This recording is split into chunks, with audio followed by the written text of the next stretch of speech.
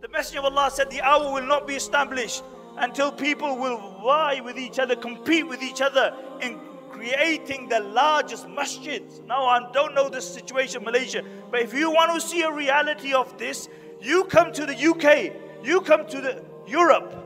Every city is competing with each other in creating the largest masjid.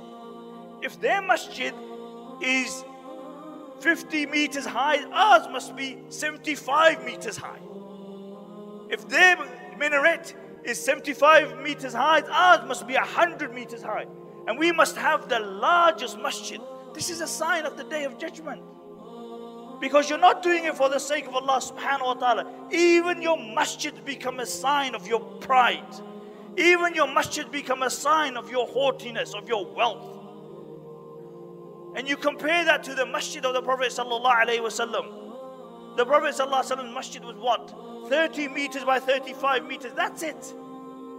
There was no fancy chandeliers in the masjid, no fancy carpet in the masjid. But can you imagine the soul that came from that masjid? Can you imagine the first saf of that masjid? Can you imagine in the first saf you had Abu Bakr, you had Umar, you had Uthman, you had Ali, you had Abu Dhar, you had Bilal, you had Khalid, you had in the women's section, you had Fatima, you know, and all the wives of the Messenger of Allah sallallahu alaihi wasallam and all the other pious women, radiyallahu anhum. Can you imagine 35 meters by 35 meters? That's all it was. But the masjid had a soul. And the Messenger of Allah said to Abdullah ibn Mas'ud radiyallahu anhu, he said, one of the signs of the Day of Judgment is that you will adorn your mihrabs, but your hearts will be corrupted. Your mihrab, you will spend plenty of money on your mihrab, but your hearts will be sick.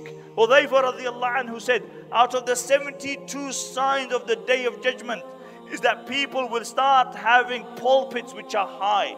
The sunnah was 3 steps. Now you have pulpits which will have 20 steps. These are signs. And you see, subhanAllah, the amazing thing is that all these signs are within our time. You know, if somebody had said to me some of these signs about 40 years ago, you know, I won't give my exact age away, about 40 years ago, we wouldn't have believed it. Really. We would have said impossible. No way. But within our lifespan, we have seen this come true. Many of these things within our lifespan. Can you imagine the Messenger of Allah said these 1400 years ago?